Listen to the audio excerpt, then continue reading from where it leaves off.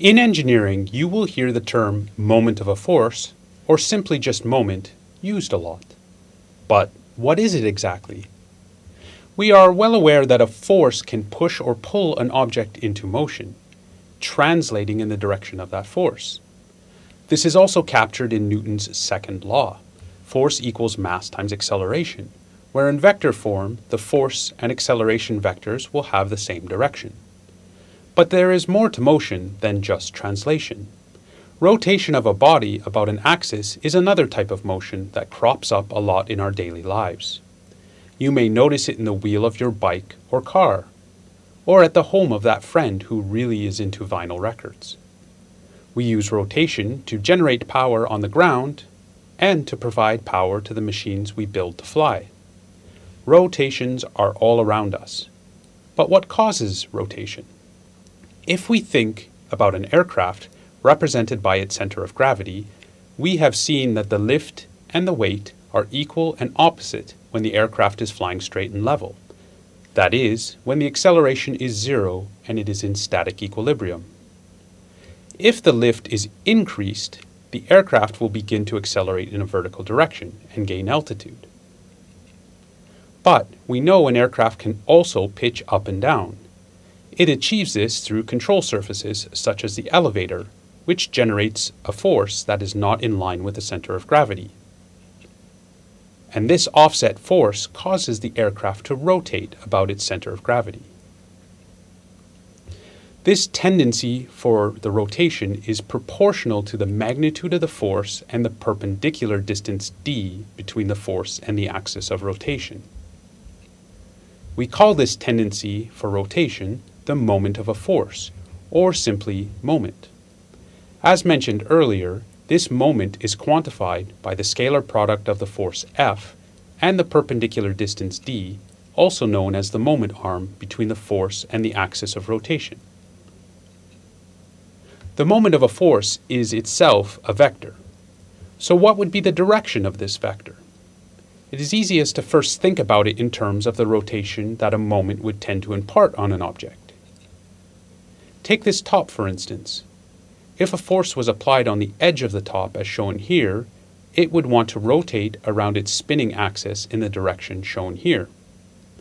This is intuitive for a top, but can we formulate a method for resolving the direction for a general force system?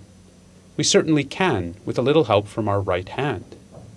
Using what is known as the right-hand rule, we can determine the direction of any moment of a force. To apply the right-hand rule, all you need to do is point your fingers from the axis or the point where the moment is acting to the force that is causing the moment, along the moment arm D. Then you bend your fingers of your right hand to point in the direction of the force. You may need to flip your hand over in order to do this. The direction your fingers curl is the direction of rotation that the moment is tending to induce on a particular body.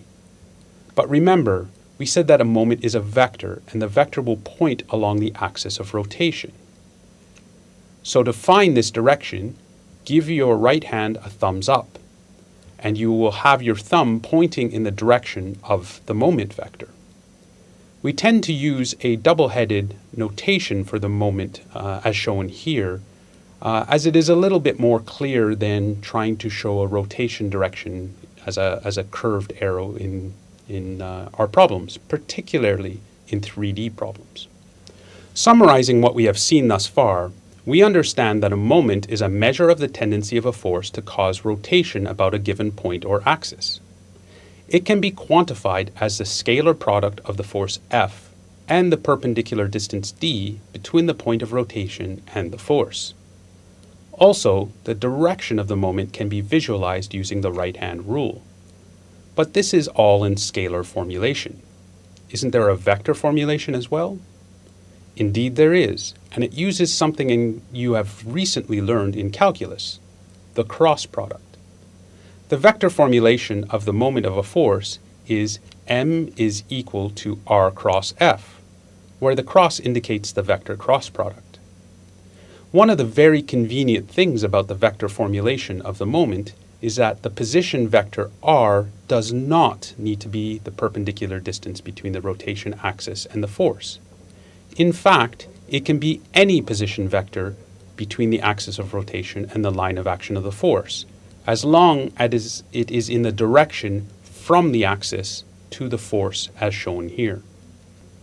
Comparing this vector formulation to the scalar formulation of a moment, you may observe something a bit odd. In the scalar formulation, the moment is given as the force F multiplied by distance d, while for the vector formulation, it is the position vector r cross force F. For scalar multiplication, the order of these terms does not matter. F multiplied by d is equal to d multiplied by F. But this is not true for the cross product. R cross F does not equal F cross R. The resulting vector from these two cross products will have the same magnitude, but they will have different directions. You can visualize this with the right-hand rule we described earlier by swapping the role of F and R. I have one last thing to show you to help you in calculating moments in your engineering problems. It is known as the principle of moments, or Varignon's theorem, after the French mathematician that proved it. The principle of moments relates a moment of a force to the moments of that force decomposed into different components. So if we consider the force F shown here and decompose it into components F1 and F2, we can modify our moment equation to give us m is equal to r cross, in brackets, F1 plus F2. This can then be expanded to r cross F1 plus r cross F2.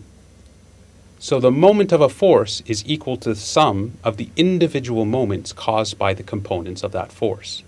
That was certainly a lot to take in, but you will find that as you practice calculating moments and solving all forms of problems throughout your engineering degree, a lot of these concepts will become second nature to you. Good luck in the remaining learning activities in the rest of this module.